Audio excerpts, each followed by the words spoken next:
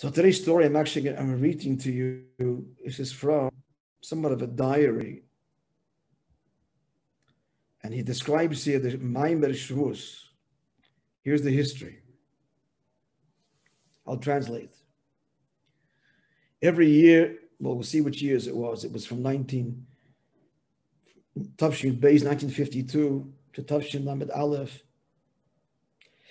1971. So every year, 3 o'clock in the morning on Shavuos, Tafshin Beis is 1942. Yud Beis. Is what, 51? 52. No, you're right. I thought you said Beis. Sorry. Tafshin Beis.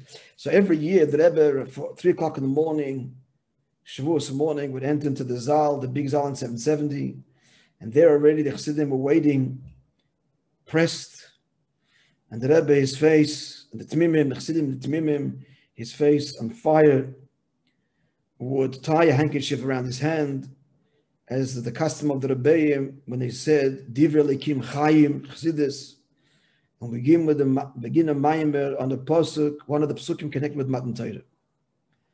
The Rebbe's voice, as the MAAMOR continued, became stronger and stronger.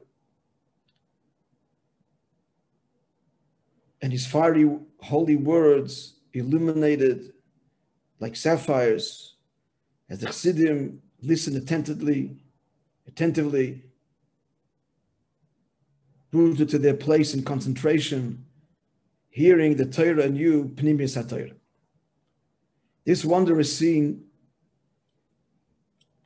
began on the night of Shavuos, 1952, Tafshin Yud Beis. A year and a half after the Rebbe accepted the Nesias. The crowd had filled, there was no downstairs Zal, it was all upstairs, the small shul of 770. Everybody sang Tikkun. Many have finished already saying Tikkun and went to immerse Tfilas Tahara. I'm just connected to what we're learning now. Tfilas Tahara in the nearby mikveh, the Chassidic mikveh, the corner of Eastern Parkway in Kingston. All of a sudden, the Rebbe appears at the entranceway to the small shul upstairs. The Rebbe's face is luminous, shining. Where is everyone that Rebbe asked? So the ones that were still there said that most people went to the mikveh. The Rebbe said, and where's Yoel? Rabbi Yoel the Chayzer, he's also in the mikveh. They said, yes. The Rebbe made no. And without saying anything, he sat in his place and said to start a nigun, the MAAMOR nigun. This was a great surprise. Nobody expected this MAAMOR at this hour. And it was mamish, this is at dawn, the time of the Torah was given by Shmerles HaBoker. So the people pressed forward to hear around the Rebbe, and one of them ran to the mikveh to tell them the Rebbe is saying Chassidus, and they all rushed back to 770. The Rebbe closed his holy eyes, and with a special nigun and melody began 5 acquisitions they wished to acquire in his world, Torah and so on, from Pikri Office.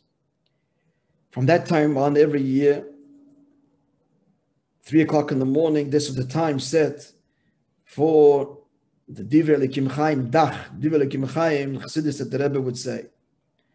And so it was the Seder, that after he finished the meal, upstairs in the apartment of the Fidik Rebbe in the 2nd floor, he would go to his holy room, everybody said Tikkun, in the nearby shul, and then around 3 o'clock, everybody would come close to the table of the Fabrengen, standing in readiness to receive the Rebbe's countenance and to hear the MAAMOR.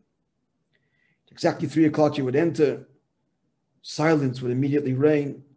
The Rebbe ascended this small platform, sat on his place, and began with the MAAMOR, with the handkerchief wrapped around his hand, his holy eyes closed, his voice heard throughout the Beis Medrash, and most often the MAAMOR would begin with the words, and it was on the 3rd day of the separation at dawn, or Moishe ascended on high, or we saw Nasa and Ishma when the Yidden prefaced Nasa and Ishma and the angels descended and so on. These wondrous words about Matan Torah, which issued forth from the Rebbe's holy mouth, elevated all the listeners who listened with great attentiveness and concentrated not to lose even a single word and to absorb every subject, every nuance. Each one, according to his level, was lifted to a holy state, unique, unparalleled any other time.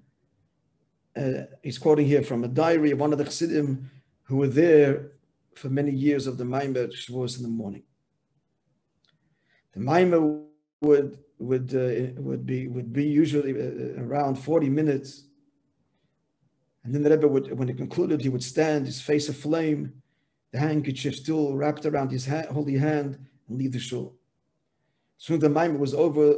Chassidim sat to review the MAAMOR.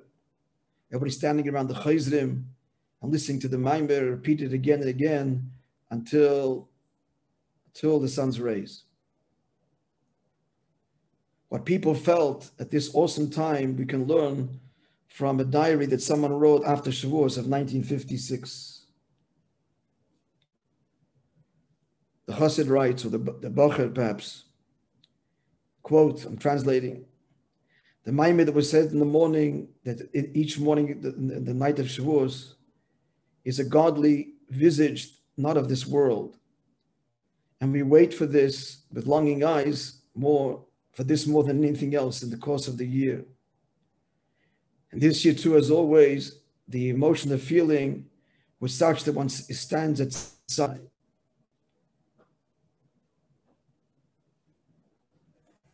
I remember, he says, the MAAMOR that Rebbe said the year previous to the diary, the Rebbe's face of flame in the middle when the Rebbe said the words, Chazal